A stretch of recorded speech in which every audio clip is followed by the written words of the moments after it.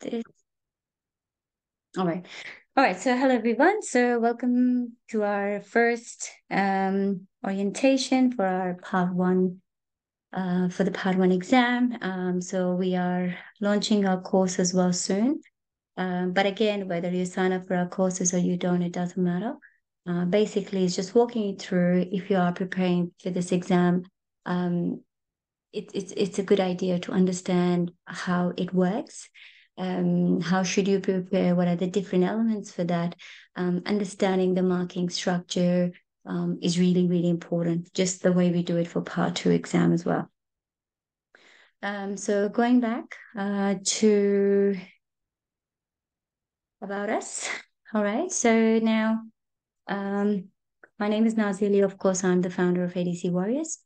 And I have been teaching for almost 5 years now. I started my journey with the communication huskies mainly because that was my strength.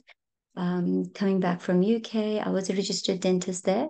And then in Australia, as they've launched a new system, so I did notice there was a lot of gap. Of course, the courses here that were being offered, most of them were not delivered by trained. Of course, it is about basically proper training program, just like they do it for their own uni. So that's really important. So that's how my journey kicked off. And then with the communication OSCEs, we extended to technicals last year. So we have set up our academy in Brisbane as well, where we teach on site for technicals and skill as well. So pretty much we teach all the different elements for part two exam. As you can see, now our vision at ADC Warriors, of course, is to empower every individual. That is the core, that is the essence in everything that we do. Every mentor, every team members, they know about it, that if anybody signs up for our courses, we ensure that we guide you. At the end of the day, you're the one that is going to be sitting for the exam. So our job is to give you the toolkit so that you go in the exam very confident and you know how to do it. And again, it comes with clear understanding of the concepts, clear understanding of the marking system. All right. This is why we rely a lot more on the guidelines. We focus on concept building. This is why when it comes to part two exam, we have one of the highest pass rate. I mean, last year as well, out of 200, we had about 145 people just from our ADC Warriors Academy family. And I'm hoping this year as well. Already, we haven't even hit the end of the year. I can see this year our results are going to be far better than what we had last year. So that is our aim. And that is the same standard that we are probably expanding it to for our part one program as well. Now, again, this is basically just some of the glimpses that we have been doing, not only for the part two courses now with part one as well. We're going to be supporting with the questions, with different mocks, focusing a lot more on the concept building, not only videos, live classes. And of course, it's not that just we focus on the exam. Anybody that has been with us, they know that we will be by your side until the end, even if you've passed your AD exam. We do have a very supportive ADC alumni support group where we extend our support further with the registration process. We have been liaising with some other really incredible people. And we're collaborating with them to bring mentorship beyond ADC. We have collaborated for X-ray licensing courses as well. So there's a lot that we've been doing, and next year we have even more plans to extend our support. So that is just a little bit of background on who we are and what we do. Now, going back to part one. Now, this is a question that we often get asked for. We receive email messages, how should I apply for the exam? What is the process? If you haven't been through the initial assessment, so that would be your first step. So to be able to sit for the part one exam, you need to go through the initial assessment process where you need to pay a small fee to ADC, where they're going to assess your qualification, they're going to assess, your degree, and then after that, then they will send you a confirmation email that you are ready to sit for the exam. Now, once you get the confirmation, then of course, you will be eligible, like ADC says, that have a valid initial assessment. Now, normally that initial assessment lasts for up to 7 years. Sometimes, after 7 years, when that assessment ends, then we basically, you have to basically reapply for that. Now, have your identification documents ready with them, all right? So this is basically what we do. Now, when it comes to part one exam, basically, we're talking about scenario-based questions. All right. So we're doing now previously, the way the exam was structured, it was very theoretical. Because I remember I said the old pattern where it was all about dental materials. It was very kind of bookish. At times, I did find it very boring because you had to remember all the little details about the materials and different things. But with the new system that they brought back in September 2021, now I do find it quite interesting because the scenarios that they're giving us is very clinical, which is the best thing about it. Now, so when we talk about scenario-based format or SBQs, now it's good and bad in a sense that what they do is they're going to be basically giving you one scenario, and each scenario will have questions underneath it. All right. Again, if you get the first question wrong, everything else will go with it. All right. So what they want to assess with these multiple choice questions is, so you have to choose the best answer. Sometimes the answers can be quite conflicting. This is why, again, we try to focus on the concept, because the question bank that everybody has, including us, it is just coming from the candidate's memory. All right. Now, sometimes the information might not be there. Even one word into that scenario can completely change your answer. So this is why we try to focus a lot more on the concept building. Now, going back to how the exam structure works and how is it being conducted. So written exam is normally conducted twice a year. So one in March and the other one in September, pretty much every year. So I guess the September results would be coming out soon, probably early next week, as they are opening the enrollment for the next batch for part two in January. And then what basically we're aiming for is to prepare for the March exam, which is coming up, which is probably 5 months from now. Now, in the exam, it is conducted over 2 days. So now for when it comes to part one exam, now this is being conducted across different parts of the world. So you can go on to Pearson VUE. Pearson VUE is basically the one that conducts these exams. They have centers, you might find 3 or 4 centers in India and Pakistan and, UK, Dubai. There's a lot of countries. So that's the benefit of that you can easily give part one exam from the comfort of your home. You don't need to travel to any other place unless, of course, it's not being provided in your home country. But for part two, of course, you need to come to Australia. So that's the only issue with part two. Now, for part one, it's a 2-day exam. So we're talking about day one, where you have 70 questions. So in total, they are giving us about 280 questions. And they've divided into 4 sections. So paper one, paper two, paper three, paper four. Now, it's going to be a mixture of different subjects. We're going to be discussing about that as well in a short while. And each paper will have about 70 questions. Now, when you finish your paper one, which is roughly about 2 hours, then you get a break. And then after the break, you go back in and then you do the section two. All right. And then again, the next day, same thing happens. Now it is based on the computer. I think I should have the picture.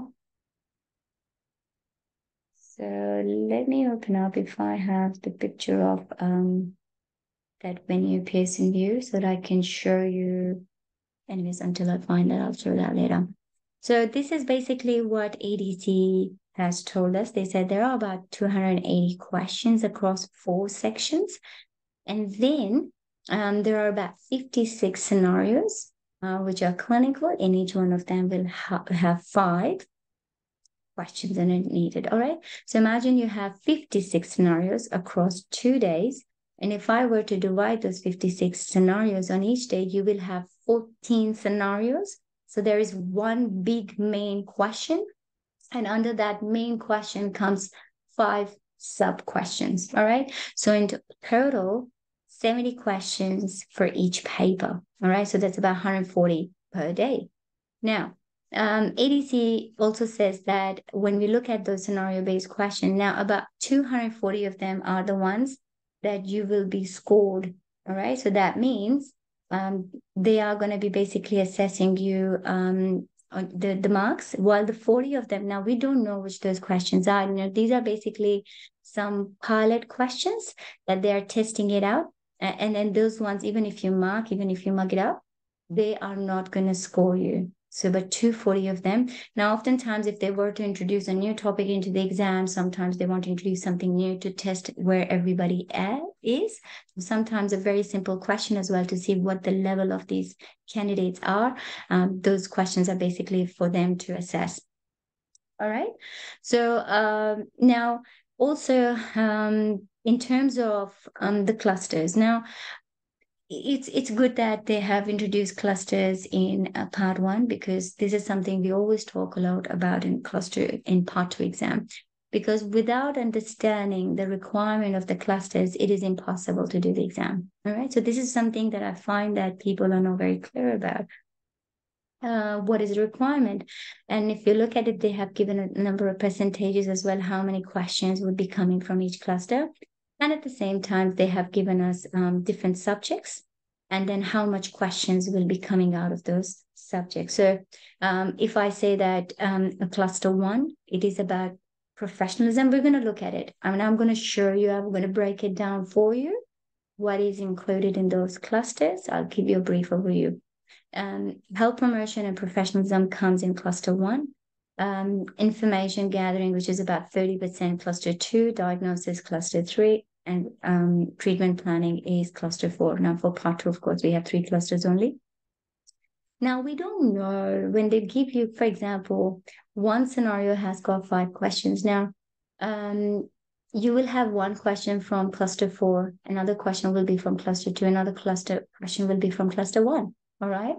So you don't really know, but I'll show you how to look for those keywords. How would you be able to identify which cluster? Because at the end of the day, when they send you the results, they will tell you you failed cluster 2 or you failed cluster 4. So they're not going to tell you, but at least, you would know that is my weakness. Maybe I did not understand that cluster really well. All right.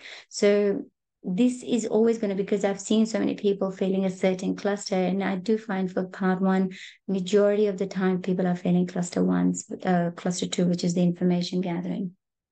All right. So in terms of the subject, and this is how we have designed our courses as well. I like to go subject-wise. Now in the exam, there's no subject-wise. You might find in one SBQ, you might find one question from perio, one question from oral medicine, one question from, for example, a pharma. All right.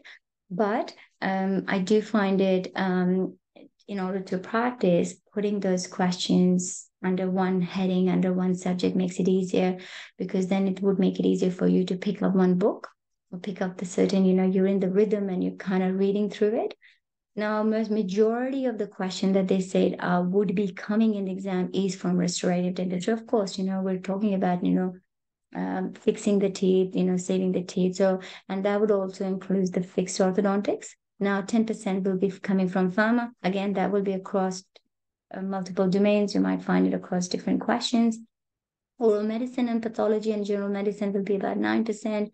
8% of the questions that would come in the exam is from endodontics, pediatric, oral surgery, perio, and preventive dentistry. 7%, as you can see, the percentage is going down.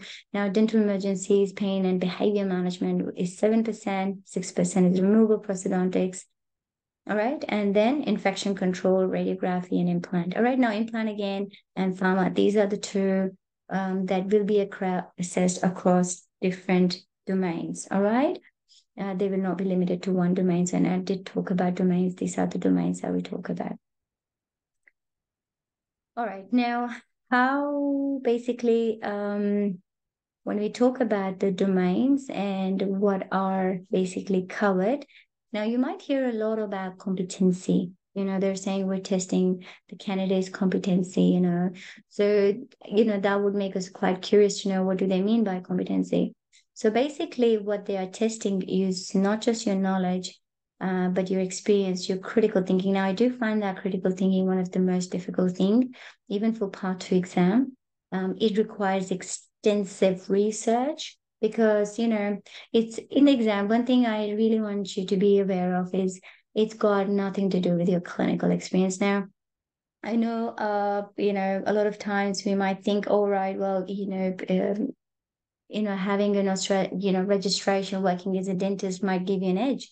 But believe me, we're talking about a gold standard benchmark. All right. Because everybody will be practicing in their clinic in a different way. I mean, you might practice in a different way versus how I would do it. But what makes the correct marking? What is the correct benchmark, whether it comes to ethical decisions, whether it comes to, what is the best way to go about with each cases? So that's where the competency comes in. This is where they will be testing our knowledge, experience, critical thinking, problem solving skills, our professionalism, ethical and diagnostic and technical and procedural skills. Now, it is a very complex thing. It's not that simple. All right. It's not just reading it, it's understanding it and putting it into application. And this is what I find very interesting with the new pattern that they've brought. Because now it's more about it's very clinical, I would say. All right. So going back, we did discuss about those domains. Now they're talking about these care system. This is something that we use a lot more for part two, where we talk about. So this is where at the heart that we call, this is like the sun, the heart, the core, whether it's part two communication OSCEs or whether it's part one. This is a person-centered care. Now, what is a person-centered care? This is basically taking information from a patient, your investigation, which is your cluster two. Then it is basically how would you diagnose and manage the patient, and then your treatment planning and evaluation. So that is right in the middle of it. Now, apart from that, they have also extended to health promotion and professionalism. So this is where health promotion is. This is where our professionalism is. Now, for communication, leadership, critical thinking, again, these are the things that they will not assess you based on the clusters. This is something more important. Of course, this is something to do with our communication. We tend to talk a lot more for part two. But for now, part one, we're going to focus on these three areas, basically. All right. And I think it's good for you. Once you understand these, believe me, if you master these in your written exam, your part two is going to be a breeze. You're going to find it very, very easy. All right. So now when you talk about professionalism, what does it mean? What are the areas that they want us to cover? So ADC has given us some sort of criteria that they would be assessing. And number one, the main thing is always patient's autonomy is going to be above everything, which is what is the patient's choices. I have to respect, I have to keep the patient's, decisions at a priority, making sure the care that I'm providing is holistic, free, making sure, again, for part two, they're focusing a lot about, the Torres Islander Aboriginal community. So, and we do see some questions in part one as well. And this is very important, making sure we provide a culturally safe care. Now, there are some questions in part one that will come under the ethical domains as well, where we need to ensure that everybody has got their own belief system. Everybody has their religious, their own views. I have to respect that. We cannot override those. Also, making sure, this is very important, working within one's own ability and competency. You'll find a lot of questions in part one where they would ask that, would you do this? Would you refer this patient, right? Now, that's where we're testing your critical thinking. Now, if you don't know your boundaries, now again, I'm emphasizing this has got nothing to do with, how we would practice back home. This has got nothing to do with the amount of years of experience we have as a clinician, whether overseas or in Australia. This is something we have to go back to the guidelines. Where does good code of conduct have set my boundaries? So you have to be very clear whether it's peri or when, how far, those, the pockets that we talk about. When should I refer and when can I do this deep periodontal debridement? So this has to be clear. Again, practice in a very ethical and professional manner, and of course, making sure that we recognize the environment as well. That is our responsibility. So that's where the amalgam things come in, and infection control. Now, when it comes to health promotion, now what is something, and there's a lot of questions that will come under preventive dentistry, basically health promotion. They say basically with this, they've given us 4 criteria. They said this is, they're going to assess us understanding the social determinants. First thing I need to identify what are the risk factors or those behaviors that will influence the patient's health. And also knowing the connection between those programs, health promotion, and any policies that would develop, So now, what are the topics that we would normally come under health promotion is basically oral hygiene, making sure that patients' diet healthy choices are very important. And you do see that a lot of an issue with that. For example, with high risk of caries coming, high sugar content, or of course in back in Aboriginal Torres community, we do hear a lot about not making healthy choices. Loss of sugar leads to diabetes and so many other issues, right? Malnutrition, again, can lead to after so many problems, cancer that can happen. So promoting that, fluorides, very important. We need to promote the use of fluorides in different forms, toothpaste, varnishes, different products. Making sure we discourage tobacco and e-cigarettes. Now, vaping or e-cigarettes are quite trendy. We do get a lot of questions in part 2 as well. Now, alcohol as well.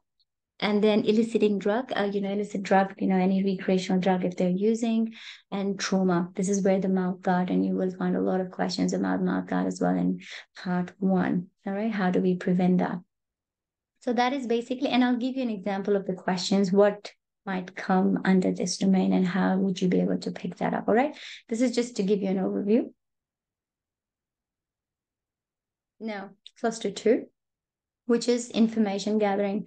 Now, it is kind of weird because in part 2, we have 3 clusters, 1, 2, and 3.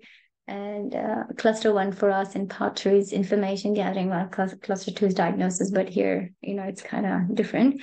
So I'm just getting used to it. So cluster 2 in part 1 is information gathering. Now, these are the 6 points. Again, if you master this now, this is going to help you so much in part 2 as well. Because these 6 points should be on your fingertips, because this is what they expect from you. Now, wherever you come across questions where it's about taking a history, sometimes you might find questions in part 1 where they say, well, what would be the first question you're going to ask the patient?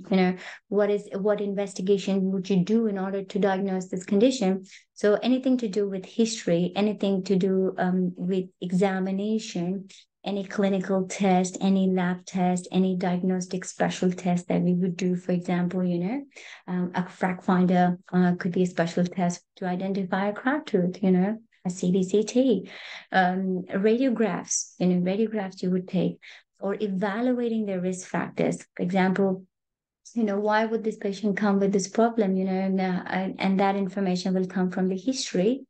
And making sure we have a very consistent, legible, contemporaneous records. Now, records is not just, your investigation. Records is your history as well. How do you take the history? What information do you need to put into the patient's notes? What investigations you needed to do? What basically, provisional diagnosis and differentials you came up with. All right. And then that will go into the patient's notes. Now, that is the information gathering. Like I said, majority of the people are failing cluster in part 1. This is where the problem lies. And I do find that if you're not clear on those investigations, believe me, it's very tricky, very tricky. They play with words like what is the most important investigation? What is the least likely investigations you might do? What is the best investigation for this? The less likely, most likely, best, least helpful. Those are the words that will tremendously impact. Now, if you've memorized it and you have not understood it, it's going to be very difficult. All right. Now, when it comes to cluster 3, sorry, I need to change that. Cluster 3. Now, cluster 3, which is the diagnosis cluster.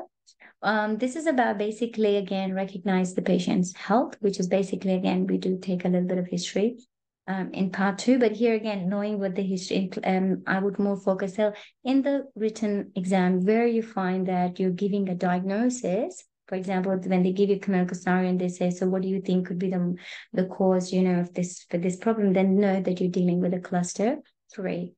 And also the impact. If you see that, we're also talking about evaluating the risk factors in cluster 2, basically.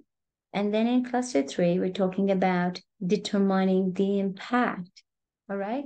Now, when we talk about risk factors, we're talking about 2 types of risk factors. One that is will be diseases, or the other ones that will be medications impacting the patient's health and the treatment planning. Now, once you've identified the risk factors and how it would impact, then we will make sure that, again, patient-centered care treatment plan, your referrals, wherever you find yourself referring to another practitioner, know that it comes under cluster 3, because that's where the management comes. Now, management is a big word that we use. Management is basically you treating the patient, and it's also taking advice or referring the patient to manage some of the other elements of their condition. All right. Sometimes it could be another GP, another specialist, your colleague. It could be, somebody else, any allied health that is helping you. Is basically will come under this domain. And also your financial consent or informed consent is part of your cluster 3. And when it comes to cluster 4, we're talking about clinical treatment planning and evaluation. Now, basically, what this is about step-by-step, in-depth. Now, when you find questions where they're asking in depth about treatment options, for example, or, details of those, or your prescriptions, pharma, when you find them. Now, pharmaceutical could come if pharmaceutical, for example, if they say that certain medication, for example, diabetes, or any medication, let's say, I'm just thinking, for example, RANJ, for example, when we talk about bisphosphonate, if patient, they give you a scenario about that, now it could come under the diagnosis of that medication, or, would be the reason why the patient ended up having osteonecrosis. But then there are other ones that will come here where you're going to be prescribing to the patient. So sometimes they ask what pain medications you would give, what antibiotics would you give. So wherever you're dealing with prescriptions, you're prescribing something, then you know that you're dealing with cluster 4. Now, these are the key words that you should, and again, your replacement options. So again, surgical, non-surgical. So where you are extracting to doing an endodontic treatment, where you're talking in depth about, giving local anesthesia, that will all come under clinical treatment planning and evaluation. And you're also your long-term restoring, your fixed prosthesis, removable, that will all be part of this domain. All right. Implants will be all part of this. Your dental emergencies, medical emergencies, like I showed you these subjects, right? Let me take you back. So these are the subjects that we talk about. But if you break it down, a lot of them, then you will know where it will go. For example, majority of the prosthodontists might fall into cluster 4. All right. Dental emergencies will fall under 4. Now, pain and behavior management will fall under cluster 4, because if I take you back to point number 2, apply the principles of behavior management, manage patients' anxiety, where you find patients are anxious and you're offering them sedation options, will all come under this domain here. All right.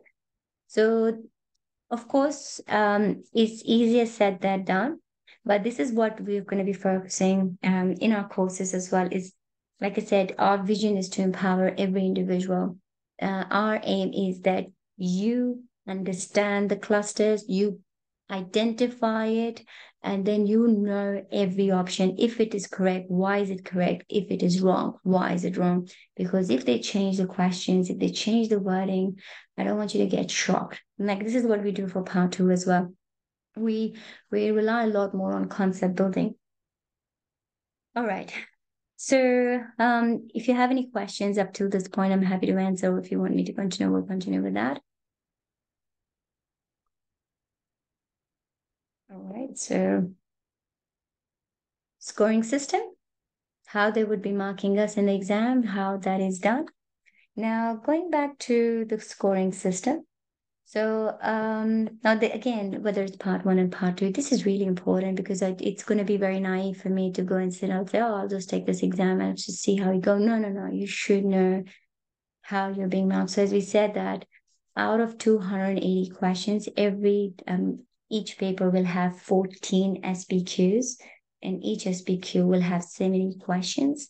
Now, we don't know where those 40 questions are. It could be paper one, paper two, three, four spread across. We don't know which questions are, but 40 of them will be unscored. It's just part of their training for them to assess, test it out. And then 240 are the ones that are scored. But of course, you need to give your best shot. Now, when they would be sending you the results, so it's not that they're going to give you a number, unfortunately, and same thing for part two, they never give the numbers. So they say the scored questions are counted for each cluster, and you must score above the passing standard. You see, now the passing rate will go up and down depending on how the people are performing on the day. This is something, that we see for part twos, but it will fluctuate. There are certain months that we have very good results. There are certain months we have very bad results as well. It depends on demand and supply, depends on how many people ADC has decided to pass. So now to pass the written exam, you must achieve a pass in each of the 4 written examination clusters. So even though it is going to be 4 papers, as you can see, they're not previously what they used to do is they used to tell us you failed, for example, paper 2. You have to fail, you failed paper 3. And we knew what would be covered. We knew what subjects would be covered in paper 1, 2, and 3. But now they changed it. Now you'll find pretty much all the subjects in all the papers. It's not that you're going to go for the second paper and say, all right, I would expect just prosto. No, you will find P's, oral surgery, everything. But what you need to pass is this. All right. And again, we go back to the percentages of the questions that would come under each domain. So if I say cluster 1 is about 20%, 20% of the questions will belong to cluster 1, 30% for cluster 2, 30% for cluster 3, and 20%. So cluster 1 and cluster 4 is 20%, but this is why I said this is where people are failing. So going back to the marking system. So they said now for each cluster, you will be provided with a grade. Now, if you score grade A and B, that means you've done a good job. It's a pass. If you've scored grade C and D, that indicates a fail. That's pretty much what you're going to get in your results. Now, the meanings of grade A to D are shown. Now, if they say you've scored grade A, that means it's a clear pass. Your score was more than 10% above the passing score. That means that when they said a borderline regression, they said, for example, anybody that scores 70% and above, all right, will pass, and you got 80%. So you did a good job, all right, clear pass. Now, let's say your score was within 10%. For example, 70% was the pass rate, 70, and you scored 75, or you scored 71, or 72, or even 70. Now that's a close pass. All right. But if your score was within 10% below the pass score, now let's say it's 70 again, you got 69. That's a close fail. Or 68 is a close fail. I wish we had those numbers. I wish they would send us to see where we are, but unfortunately but that means you were very close to pass, you nearly missed it. But if you got a D, that means you are way off. If 70 was the pass, maybe you got 59, below 60, all right, or way below that. All right. So this is where you will see how far you need to push yourself, how far you need to work ahead in order to pass in the next exam. Now, they say there is not a set pass mark for the written exam or for a cluster, because the pass mark is determined for each cluster by taking into consideration the difficulty of each question. This is why I'm saying those 40 unscored are basically, because this is something very similar pattern. What ADC has brought a system which is very similar to ORE. This is the exam that I gave in UK, which I passed in my first attempt. And there as well, we didn't know which questions would be assessed, but that was basically bringing new questions for the next exam, or also assessing where the candidates are, and that will determine. So each cluster, by taking into consideration the difficulty of each question used. Now, this September exam was tough, from what I've heard. This is called test equating and allows the ADC to make sure that a pass in each cluster is determined by whether you meet a standard rather than by an arbitrary score. The standard used to set the pass mark of each cluster in each examination is equivalent level of the minimally competent recent. So they are testing us based on their graduate, that is the benchmark. That's the bare minimum we have to meet, regardless of how many years of experience you have. And I do find that generally, from my experience, people who have less experience, clinical experience, have more tendency to pass these exams, unfortunately, because this exam, like I said, is about standards, guideline. Now, what will happen?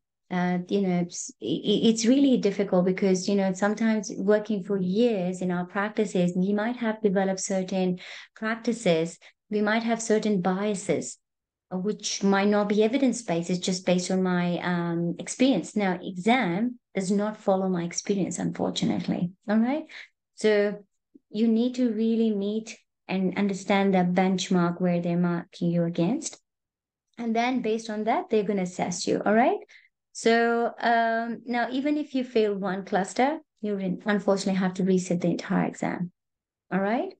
So unfortunately, that's the way it is.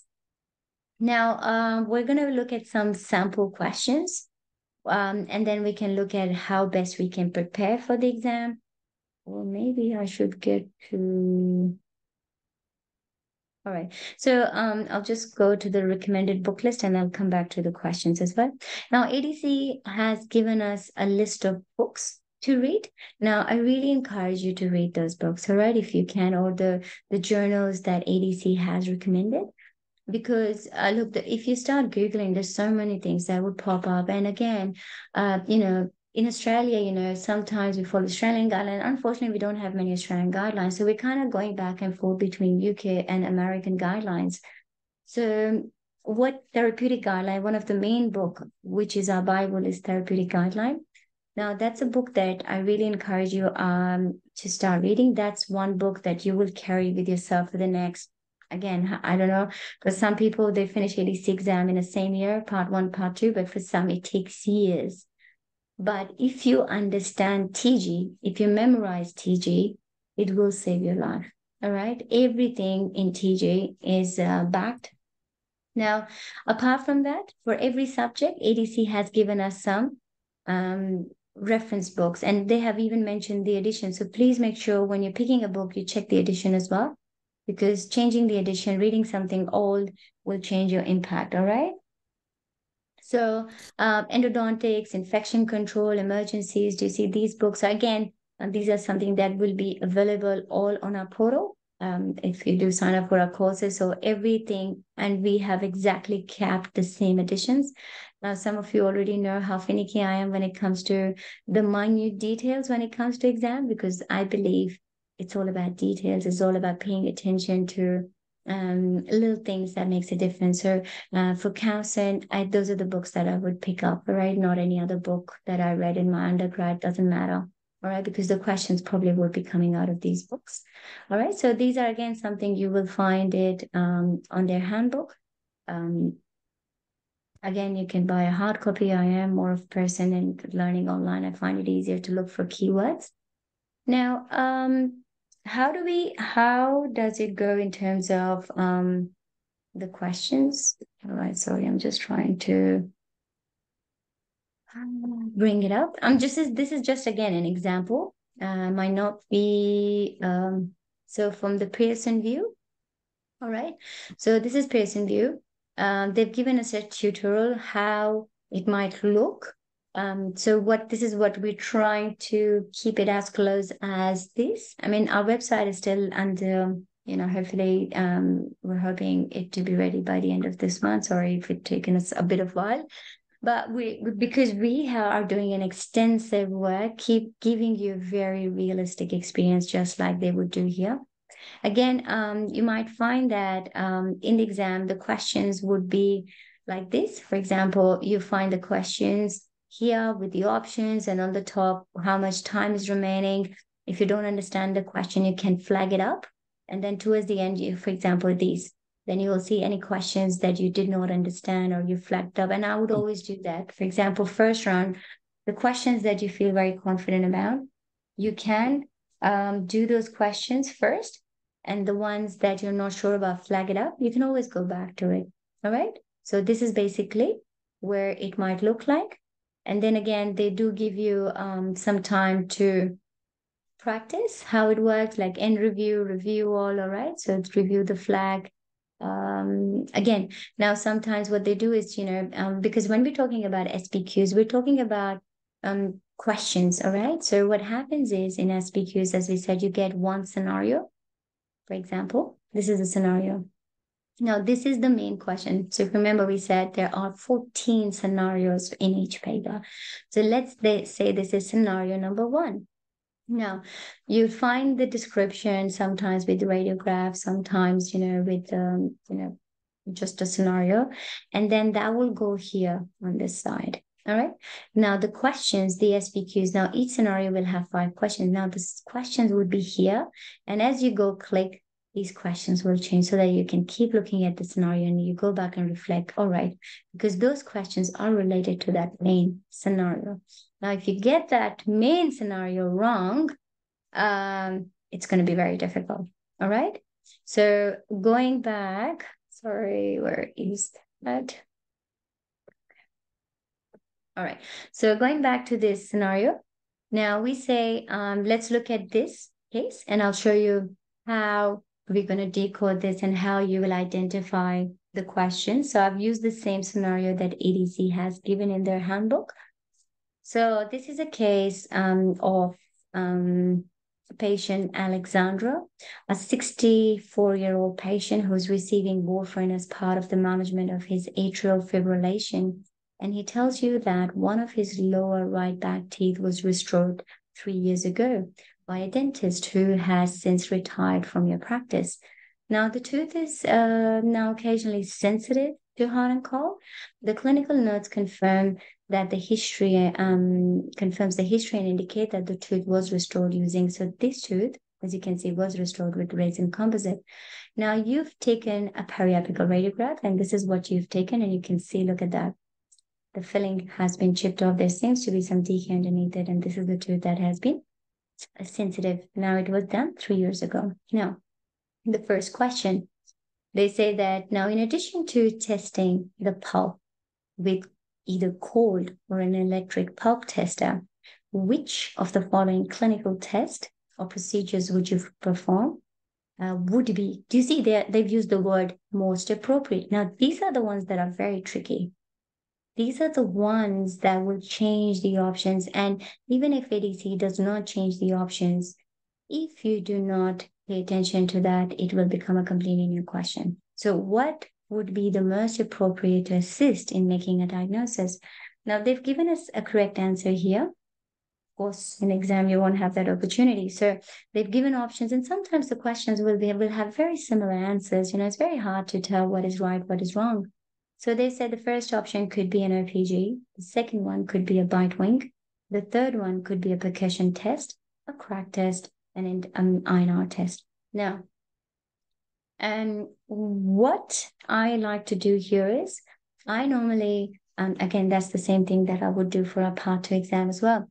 I like to focus on the concept. So what we try to look at is if it's wrong, why it is wrong. If it's correct, why is it correct for this particular scenario? Because of course with ADC, they have given us the complete scenario, but the question bank that you might find it on Facebook, on different platforms, including us, these are all coming from the candidate's memory, So now again, everybody might conceive it differently. So I do not 100% rely on those questions.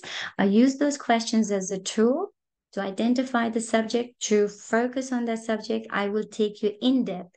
So the goal is that I save your time and then we look at those questions. So now they said that the keyword, they said here, the tooth is now occasionally sensitive to hot and cold. And then it confirms. Now, the only sensitivity to hot and cold. Now, if I would do a crack test on the tooth, if they give me any history of pain on biting, because when there is a crack on the tooth, patient will have a presenting complaint will be pain or biting. So that was not the case here. So that is out. Now, they said that in addition to testing the pulp, which of the following will assess in making a diagnosis? Now, INR is something to do with my treatment. It is not going to help me with the diagnosis of this tooth, right? So I will rule this out as well. Now, we go to the radiographs. Now, bite wings, if I were to take a bite wing, now how is that going to help me? Because patient was very clear it's coming from this tooth. If the patient was not sure if this is the top or the bottom jaw, yes, I would go for a bite wing, but it's not required. We know that it's this tooth. OPG again is not going to help. It's good for a general review, but I don't really need that. What am I left with this percussion test? Again, how do we go about that? Elimination technique. And second thing, we also, like I said, everything that I would be teaching is coming straight from the guideline. Like I said, I would put all the biases. We follow evidence-based dentistry. All right. And it requires an extensive amount of research. So my aim is to save your time because I know going through these guidelines is not easy. For me to solve one question, it takes me 5 hours. I'll be very honest about it. For the past couple of months, I've been waking 4 a.m. every single day trying to solve these questions. All right. So that's how much extensive, but this will help you because you get the summary of what I have researched. So going back, now what are the different ways we're going to be testing a truth? So we know about sensibility tests where we check the response of the nerves inside the tooth, like thermal. We check the heat, where we check the cold, depends on what the presenting complaint is. So that is already done. So then vitality, we don't do that. I mean, it's very difficult to check the amount of blood flowing in the tooth. But there are also mechanical tests that we do. Now, what comes in a mechanical test is probing, percussion, and bite test. Again, goes back to the presenting complaint. Now, probing, I would do it, for example, in perio cases, if I'm looking at fracture that is going deep below the gum line. It's incredible. Bite test again, where patient gives me a history of that.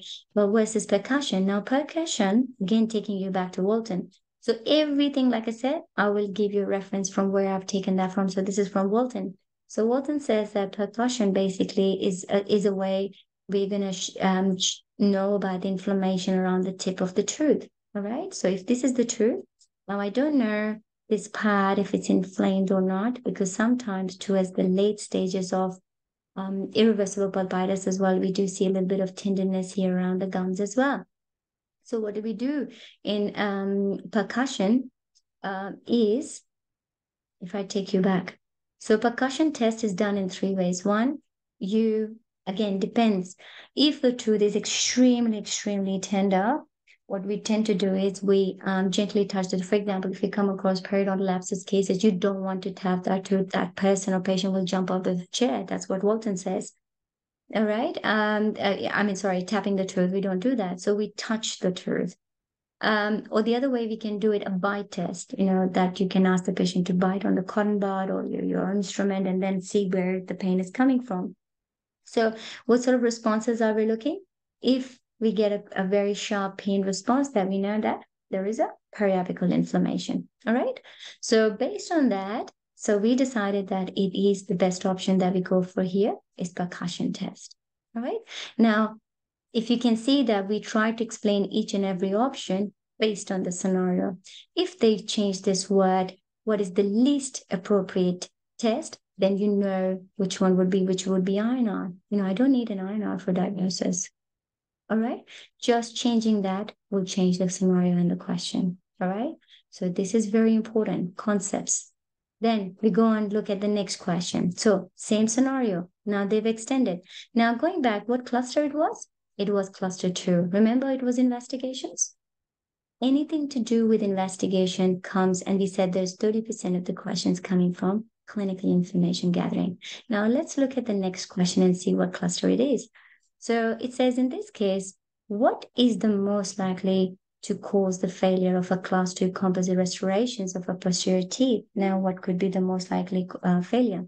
So they've given us a few options. They said materials that are placed in increments because of the risk of leakage between the increments, glass ionomer lining used because of the risk that the lining will leach out, occlusal loads were applied to the marginal ridge due to flexure, extended curing time due to greater shrinkage of the material, and gingival margin on dentine because of bonding under these conditions is unpredictable. Now, they said that what could be the most likely cause of the failure? Now, what are we still talking about? What could be the reason why this filling has failed? Remember, we spoke about in diagnosis and management, we said you need to determine the impact of the risk factors, all right, on the oral health and the treatment plan. So the risk factors could have been in this case. Now, going back to see why this was a correct answer, why it wasn't a correct answer. So if I take you to my next slide. Now, we know that when it comes to composite, again, this is basically from Mountain Hume. So Mountain Hume says that, of course, composite restorations are really amazing in a sense that it gives us better aesthetics, But however, those posterior restorations, they do tend to fail, and you do end up repairing or replacing them a lot more compared to the front ones. Now, and sometimes it's got to do with the shrinkage. All right, the total shrinkage could open an enamel margin, particularly in the gingival portion, and that's what they said. If you look at that, it happened around the gingival gums here. Now, why is that an issue? Why is failing here? Because when it comes to around the gingiva, this is where we have, problems with moisture, which is very challenging, because you have this, fluids, the gingival fluids, you've got, blood. And they're one of the biggest thing that is important for us when it comes to composite is a good beautiful sealed moisture control is above everything. So the total shrinkage could open an enamel margin, particularly in the gingival portion of a deep proximal box where there may be little or no enamel remaining. And not only, there's chances of hypersensitivity, but there could be secondary decay as well that can happen. And also there's another reference from Mountain Hume. They say that while not apparent at the time, when you etch the areas, all right, we do remove the dentine smear layer, we open those tubules, and then in order to prevent the polymerization, we try to put composite in small increments so that we can, if you put a big chunk, it will shrink a lot. So we try to do it in increments, but that shrinkage can still happen. And depending on how much, it can create gaps between the filling and the dentine, because with the enamel, it's different. And with the enamel, there's a micromechanical retention, but with dentine, it's different. Now, the gaps may fill with dentinal fluid, and over a period of time, decay can happen around that area.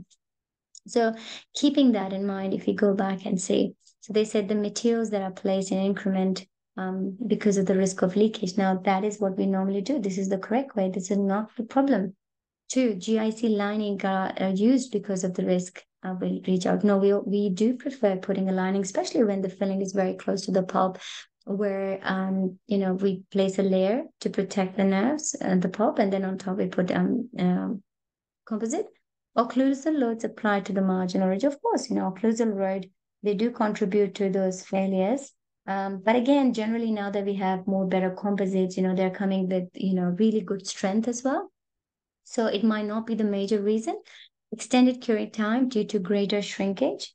Again, when it comes to curing time as well, it is not directly related with greater shrinkage. And instead, the concern is shrinkage is more so to do with inadequate lining, all right? Inadequate curing, basically, that leads to polymerization shrinkage. So what I will left with is gingival margin and dentine, because bonding under these conditions are really not effective, all right?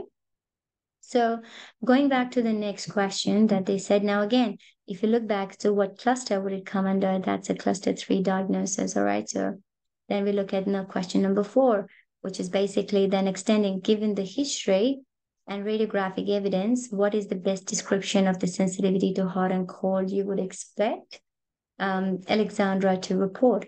Now, hot and cold, when you see that, most likely we're dealing with, hot and cold can happen in reversible pulpitis. It can happen in irreversible pulpitis as well. Now, they said, given the history, now the best description why it might be having. So it could be a sharp occurring once or twice per week with only ice creams and hot coffee, sharp and relieved on removal of hot or cold stimulus, dull and lingering, always present, worse in the morning, right? So again, if you go back here, They said the tooth is now occasionally sensitive and it confirms, and you can see that. Look at how close it is to that area, how close. And again, X-ray is just a small depiction. Once you start digging into the tooth, you'll see it sometimes extending great into that. All right. So, but what again, given the history and what is the best description of the sensitivity to hot and cold you would expect for him is basically this will determine the lingering pain, because hot and cold, you see it in reversible pulpitis as well. Now, we do see a lot of issues. Let me open that up. We do see a lot of issues. Oh, it doesn't work. Anyways, with diagnosis, people they still struggle to differentiate between reversible and irreversible. One of the major differentiating point is this. This is basically again from NPS website. So it says here pain that exacerbated by thermal or hot stimuli, again sharp shooting pain is reversible. Dull throbbing pain is irreversible pulpitis. All right. And then, of course, the last question that we come down to is now you've decided to extract the tooth. And I think that was the fourth question. And planning, you find that the patient's international INR is 2.4. What is the most appropriate action? So now it's to do with treatment planning. All right. So you've decided to extract the tooth. Now, what would be the most, again, this is basically trying to see how we're going to go with that. So proceed with the extraction and provide appropriate care, proceed with the extraction. So there's a couple of options, but again, patient got an INR 2.4. So if we look back at therapeutic guideline says anybody that did INR within 24 hours, as long as within 3.5 or less, it's safe for us to proceed and get the tooth out. So they said proceed with the extraction. Yes. Proceed with extraction and suggest that the patient stop their medication. No, we would never stop the medication unless it's advised by the doctor. There's no need for it. Suggest that patients stop their warfarin and commence taking aspirin. No. Consult their cardiologist to discuss. Now, warfarin is hardly stopped unless there's some major risk of bleeding. And usually those surgeries are planned. Now, again, referral to consultant. So if you look back at where is that? I'm going to open that up. So if you look back at therapeutic guideline, so therapeutic guideline is talking about there are patient-related risk factors where basically there are certain conditions that will increase the risk of patient bleeding, and there are procedure-related risk factors depending on what sort of procedure you're doing. Even a small extraction, 1 to 3, has low risk. Subgingival debridement has low risk. So it's only if we have, like therapeutic guideline says, you refer to a specialist if the patient has patient-related bleeding risk factors, or if it's procedure-related, but it's a high risk, which is this one. For example, biopsies, extensive, any procedure that requires flap extraction of a large number of teeth. So we were not doing any of that here. All right. So for that reason, that is not correct. And then the last question, which would be, this is part of our ethical professionalism domain. So this is where they say, now that you've removed 4-6, which prosthodontic options would be the most appropriate for him, for the patient?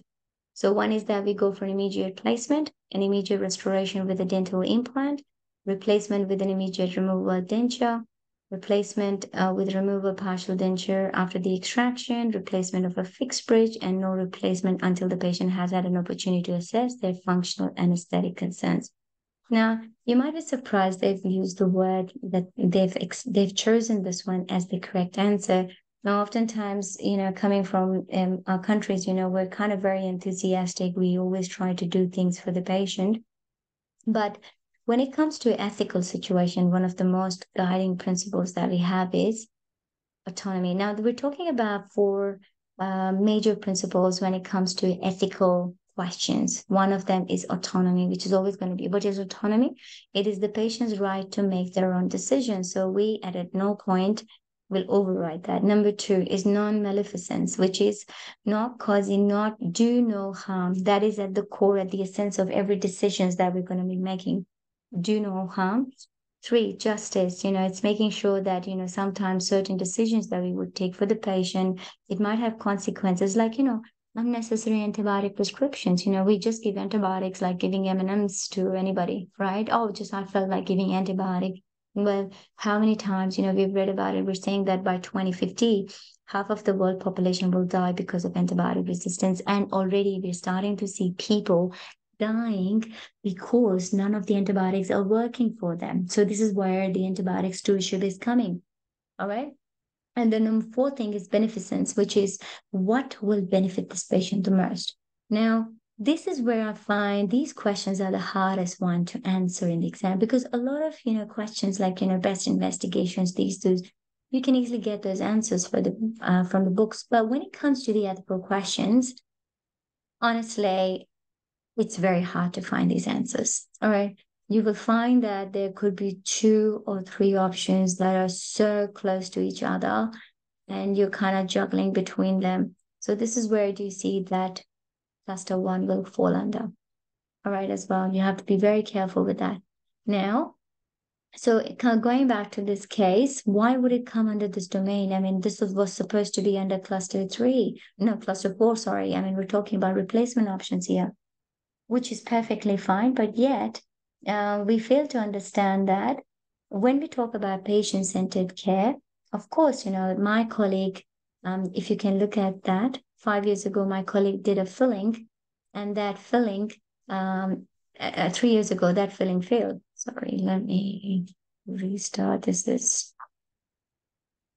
So that filling failed.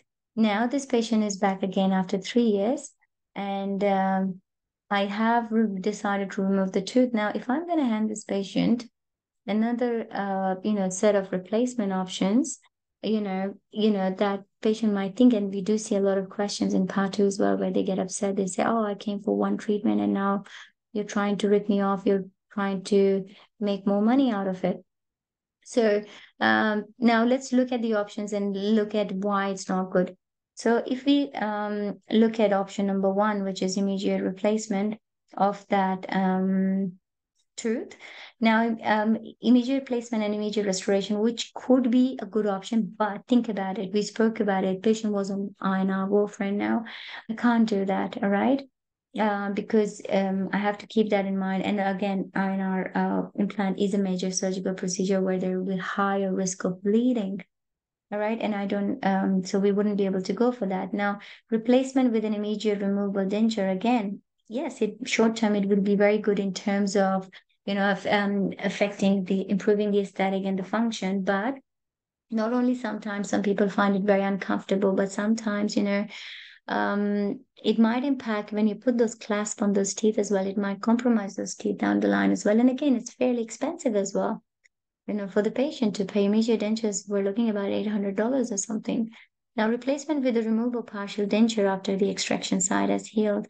Again, that's an option that we can do it after a week where we can give this patient, but it again, patient will not have any tooth there again, and patient might not like it. And again, it's expensive, extra cost. Sometimes they might end up going for something that is more better, which is fixed.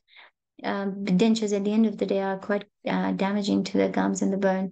Now, replacement with a fixed bridge, that is something that if I were to do a treatment, I would incline more towards that because this is something that will give us a permanent solution, more comfortable for the patient compared to the removal options that we have. But the issue with that is, of course, the cost. We're talking about, fixed bridge, which is about 3 unit bridge, which is about 4,500. Think about it. This patient just came with a sensitivity of hot and cold. We ended up removing that tooth, and now all these replacement options that we're talking about are fairly expensive. Would the patient need some time to think, right? Now, this is what makes it so important. This is where we have to think about. This is from one of the BDJ articles. It says the approach has to be different. So we're talking about coming from authoritative and coming from the patient's perspective.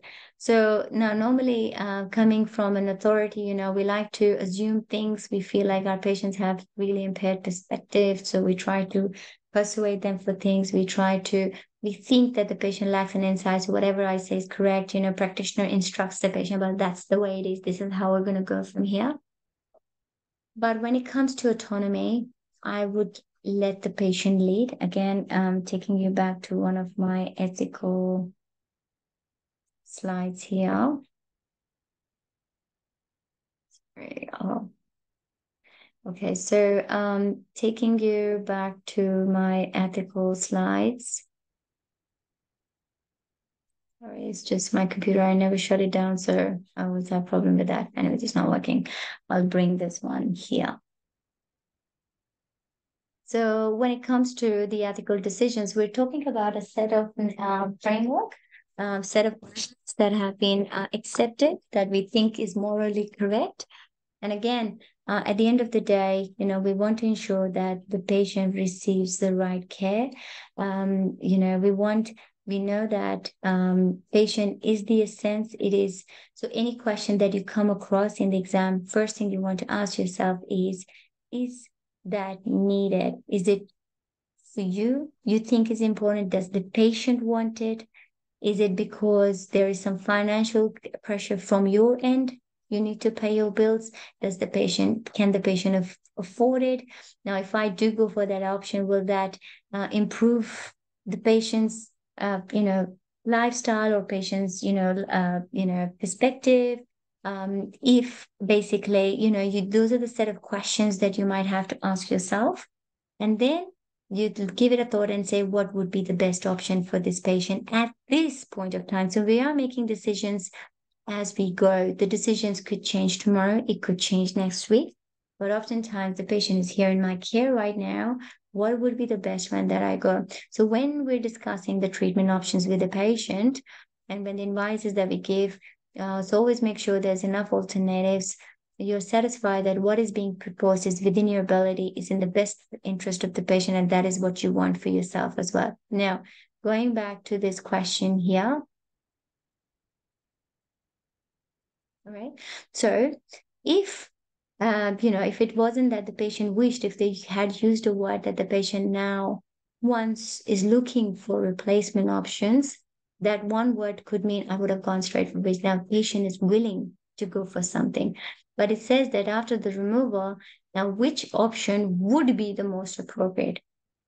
All right. This is from my perspective, keeping patient's autonomy in mind. So there is no need, there is no replacement until the patient has had an opportunity to assess their functional and aesthetic concerns. All right. Give the patient time to think over it. Of course, there will be slight drifting if it's left for too long, but I would give the patient, they've used the word, patient has the opportunity to assess. That means give them a bit of space and time, let them think over it so that they can then see if it's impacting the aesthetic or the functions in any way. So that is why this answer is correct. Okay. So this is the area that you find it quite tricky in the exam. These are the questions that is very hard to find the answers from the books. All right. So basically, this is what we talk about part one. Now, part one um, has got very vast number of questions. Of course, now as part of our course that we are basically bringing out, this is what we're basically, so we are going to be providing an e-learning platform, just like we have for our part two, where we have the questions, we will have the videos, we will have once a week live classes as well. And we have the support groups as well, where we're going to go through your questions, any doubts that you have, we're going to answer those questions. And again, anything that we teach, we say all coming from the guidelines. All right. So any questions if you have for me, I'm happy to take. Any questions do you have for me?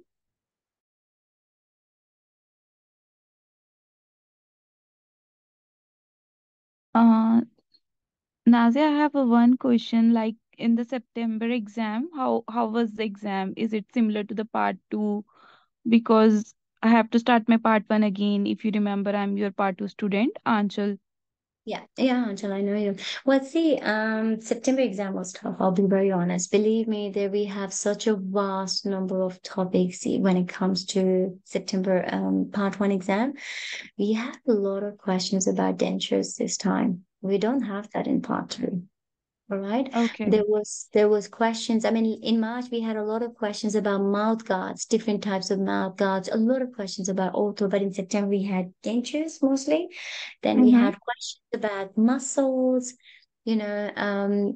So there were some tricky questions for sure. All right. Okay. Okay. But you need, believe me, like I said, if you want to prepare for part two exam, if you're doing it on your own, you need to invest a lot of time. I mean, personally, myself, every question takes me 5 to 6 hours. Okay. Yeah, got you. Yeah. So you have to go through books and books and books to be able to Mm-hmm. understand those questions. All right. Thank you, Nazia. And when you are starting the course? We're starting probably from the end of this month. I mean, the aim was the beginning of the middle of October, but because of my IT, we had to push it a little bit further. But either way, the aim of this course is that we save your time. So just like you've seen for part two, I give all the answers. Everything's backed with the guidelines. So same thing with the part one, like I showed you. Mm-hmm. Every question has got an answer coming from the references the books ADC has recommended. So that if you have time to read, good. Even if you don't have time to read, you know exactly where to go to. Because I will Okay. always explain where I've taken it from, and Mm-hmm. then I'll explain the concept behind it. And it is a portal. So on the website, the questions will be all on the website. So what I've done is divided it subject wise.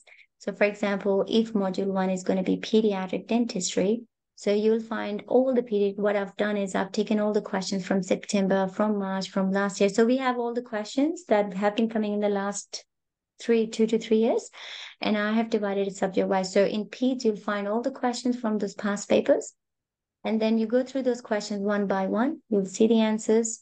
And then towards the end of the module, of course, there's going to be a quiz to see if you've understood it or not. If you need to go back and recheck it again. And again, at the end of the each week, there's going to be a live class discussions about the questions. All So right, Nazia. we prepare you guys in 2 months, 2 to 3 months. That is the aim. And the last one is just doing mocks, pretty much. All Thank right. you, Nazia. No worries. So that's about it.